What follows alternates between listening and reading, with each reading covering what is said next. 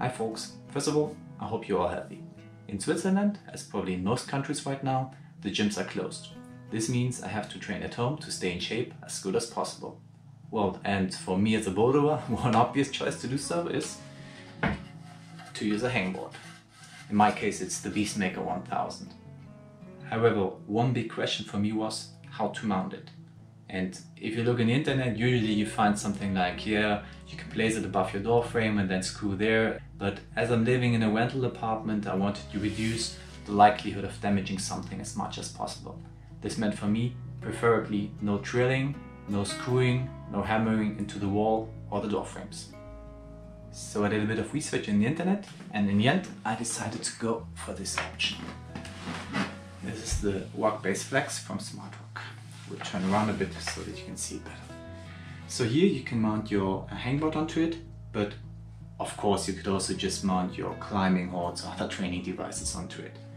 The good thing is here, you just need to screw this into the wooden front part, and then, based on the structure here, because you have these holes, you can put these onto your door frames. And well, if you want to train, you can put it in your door frame, just set it up like this. If you don't want to train, if you want, you can take it down, but no need to screw, hammer or drill into the wall. You can just mount it here onto the wooden front part, and that's it. And that's what I really like about it, because you do not damage anything in your apartment, which is good.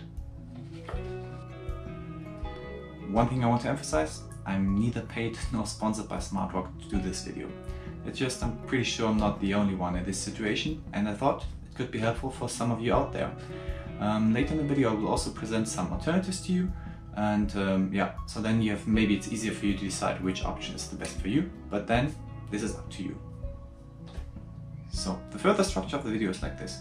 Next I will show you some parts of the assembly process, and maybe more importantly how to mount it on the door frame and take it down again. This is then followed by some short clips of exercises I did with my setup here, so that you can see it in action. After that I will, as I mentioned before, point out some possible alternatives to the rockbaseFlex. And at the end, well, I will give a short conclusion, and that's basically it. One last remark. I guess pretty soon I will release another video where I'm following the at-home training plan from Louis Parkinson, and there I will be using the rockbaseFlex together with my hangboard. So if you don't want to miss it, stay tuned. Best case, subscribe to not miss it, and well, enjoy the video.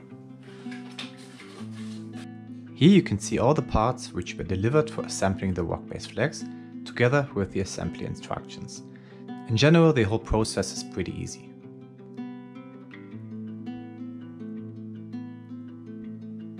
Next you can see here the mounted handles, which you can put on a door frame to hold the whole structure, so a really central component. This here is the bar you can use to mount your phone to, or you can also use it to mount the board and also take it down again. And next you can see the rockbaseFlex from behind. Here with these extendable rods or bars, or how you say, these are later put against the door to give the setup more stability.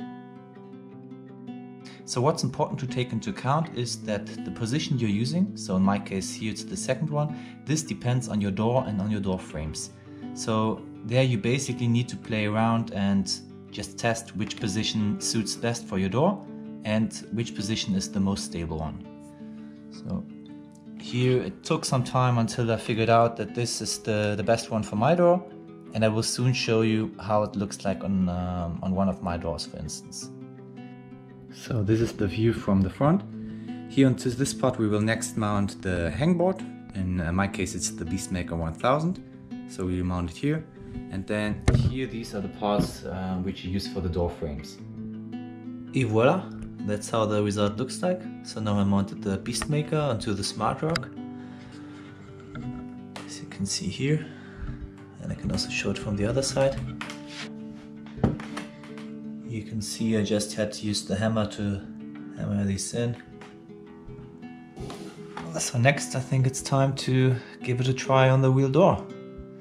Let's go for it. Okay, so now I wanted to quickly show you how to mount it. It's really a piece of cake. So you can just go here, place it on your door frame, and that's basically it. So here you can see that it's really positioned on the door frame in a stable position here. And to take it down, you can use this bar again. Just use it like this, and then take it down. And if you want, maybe you can also record from this perspective if I mount it. So here. From this one? Yeah. So here, you just go like there. Hold it up. Put it on there, and then here I just have a better position. I will put it more or less in the center, and that's it. So if I want, I can now, for instance, perform a pull-up, something else. As you see, it's stable, and yeah, ready to train. So next, let me show you some exercises, and so that you can see the whole setup in action. And as before, I can start with a simple pull-up. And as you can see, the whole setup is really stable. I can also do it, for instance, here.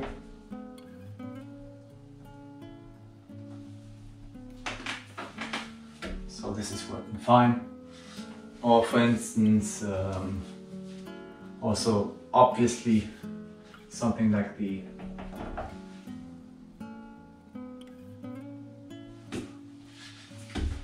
open crimp works fine, and I will now also show you a different perspective.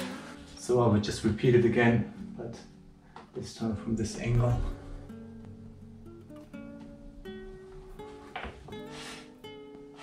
So during the movement you can see that it presses itself slightly into the door frame, which is I guess normal, so nothing special there.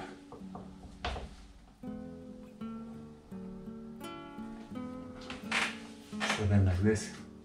But as I said before, in general, a really stable and solid setup.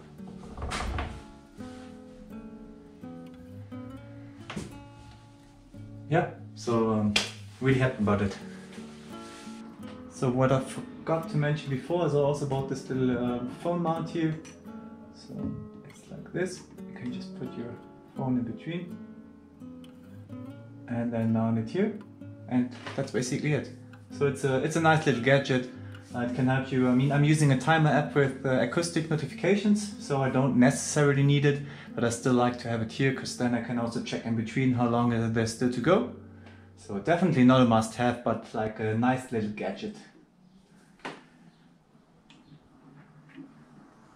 As I said at the beginning of the video, there are alternatives to the rockbaseFlex. And one popular one is to use a pull-up bar as a basis for mounting your hangboard. And well, if you take a close look here, it's basically with these holes, that's basically the same principle underlying the rockbaseFlex. I won't discuss this option now in too much detail because there's a good video from Geek Climber about it, and there he explains how to mount a hangboard based on the regular pull-up bar. And I will put a link to his video into the description down below, so if you're interested, you can check it out. So honestly, I thought about applying this approach, so buying a pull-up bar and then mounting my hangboard based on the pull-up bar structure. However, I didn't really find a good pull-up bar which suits to my door frames, and moreover, I didn't have all the tools and all the equipment available that you need to do it, at least in the proper way. So that was for me the reason why I decided not to go for this approach. Besides the video from Geek Climber, I will also put a link to a video from Grundkurs Boulder into the description. It's actually a very recent video, and so you should check it out.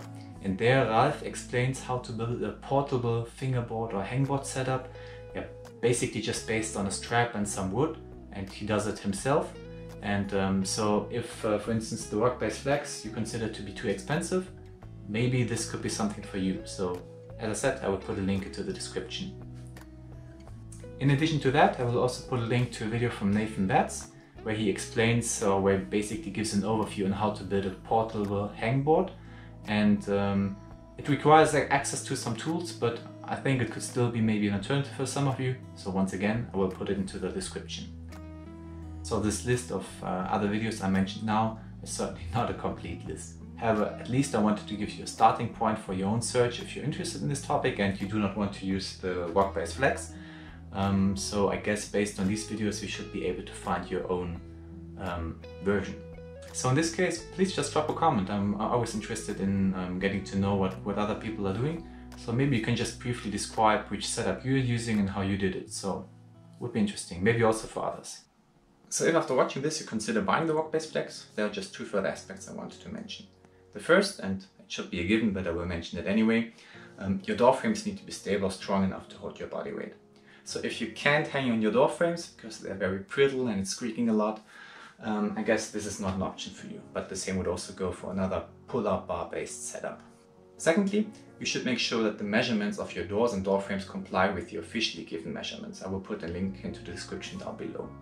Even if it doesn't fully comply, you can still contact them and it can still work for you. But then this needs to be decided on a case-by-case basis. Well, and that's basically it. So I've now been using the rockbaseFlex and this setup for, I think, 3 weeks, give or take, maybe a bit more. And all I can say is that so far I'm happy with it. So I would definitely buy it again, and I'm happy with it. I didn't have any issues, any problems, and I can do my exercises in a comfortable way. One little thing I wanted to mention at the beginning, let's say in the first 3-4 hangs, I was a bit cautious because I didn't fully trust the whole structure and I was a bit cautious. But basically this feeling was gone after, as I said, maybe the first 3-4 times. And now I can perform all the exercises without even thinking about it and without worrying about it. Every once in a while I still check the setup to make sure that it's positioned on the door frames in the correct way. But apart from that, that's it. And secondly, you need to get used to the fact that if you keep the rockbaseFlex mounted on your door frame, you're not able to close the door anymore. It's not a big deal because you can just take it down within seconds. But at the beginning I kept it on the door frame and it happened to me that I wanted to close the door and obviously it didn't work. Luckily nothing happened, so the rockbaseFlex didn't fall down, the door frame wasn't damaged or something like this. But I wouldn't risk it smashing the door heavily and trying to find out what happens then. I don't know. And thirdly, I can remember there have been exercises when I was performing them with my setup where the rockbaseFlex was moving a little bit. This was really not a problem at all. It was when the first time when it happened, it was a bit of a weird feeling, but it really was not a problem at all. I'll try to find a video of it where you can see it. Just wanted to mention it. And yeah, this is it. Way more talking than originally expected, but thanks for watching. So please like, share, comment and subscribe. Always happy about that. And if you have any questions, just ask me also on Instagram and I will try to answer as soon as possible. And yeah, as I said at the beginning of the video, pretty soon there should be another video about the Louis Parkinson training plan, where you can see this whole setup a bit more in action. So watch out for it, because I hope it will be interesting, and stay healthy and bye.